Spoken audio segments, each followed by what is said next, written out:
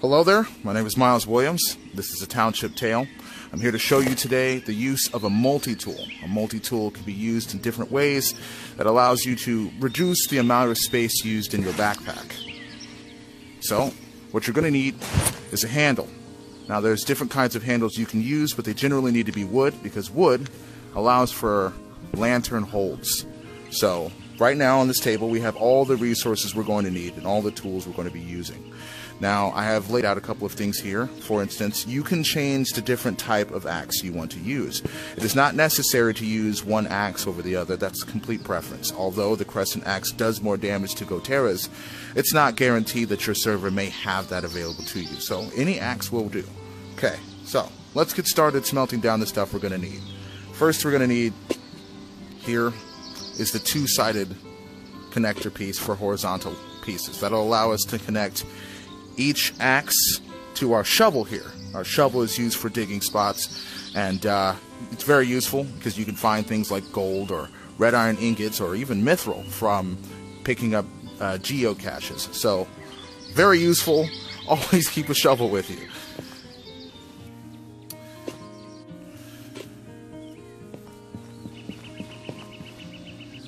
Here we go. And that goes... Okay, that goes there. One thing must be noted is that this tool does not fit in your slot when you have a head on it, whether it be the axe head or the shovel head or what have you. When it gets too big, it will not fit inside of your pocket. It can now, is because it's not complete. But once you put an axe head on this, it won't be able to. So, one quick thing I'm going to show you is, you have, if you go to the workshop and get yourself a holster for your backpack, you can place your tool in your holster. Just like so. And your lantern will stay lit when it is in the holster. That way it provides a light source while on your backpack. You can even light it with 2 pieces of flint from your backpack holster. Putting it on your back and taking it off before you put on any heads allows you to orientate it so that you know where the front is. If you want the front to be where the attacking enemy is, you're going to want to at least know that this is the front, this is the back, this is the top or bottom. Let's get started smelting down some heads, shall we?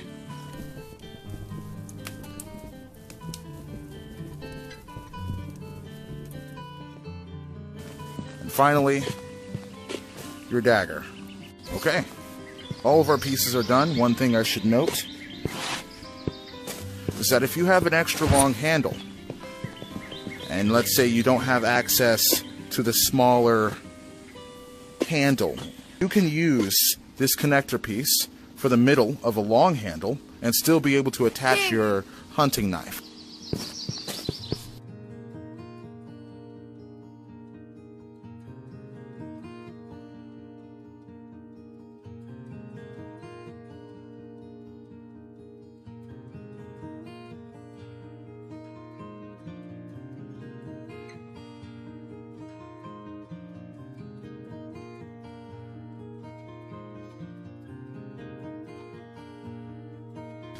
So that hopefully, when we put it there, see the shovel? Shovel's on the back. Nice.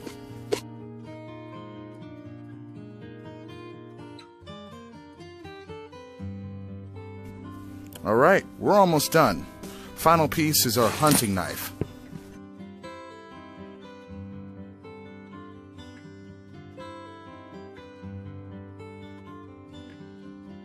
Valedictions, lords and lordesses. Thank you very much for joining me today. I'd like to give a very heartfelt shout out to Pink Lemon for all of his tremendous help making this video. I'd also like to make a shout out to the townsfolk of Aurora Valley. May the gods protect you on your journey. Lastly, I'd like to close with a thank you to all of you viewers who came by. It has been an absolute honor having you, and hopefully my multi-tool can help you tell your own stories in a Township Tale. Thank you, and Wale.